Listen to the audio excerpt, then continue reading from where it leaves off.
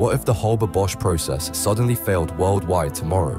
This single chemical reaction, invented by two German scientists in 1909, creates all synthetic fertilizer on Earth. If the catalysts were poisoned or supply chains collapsed, fertilizer production would stop within weeks. 40% of global food production would vanish almost immediately. The crops we depend on simply cannot grow without synthetic nitrogen. Within months, grocery stores would empty. Within a year, over 3 billion people would face starvation. Nations would go to war over remaining fertilizer stockpiles and fertile farmland. Governments would collapse as billions fought for survival.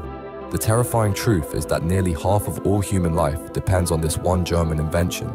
Every second person you see exists because of a chemical process most people have never heard of. Our entire civilization hangs by the thread of a single industrial reaction. One process fails, and modern humanity dies with it.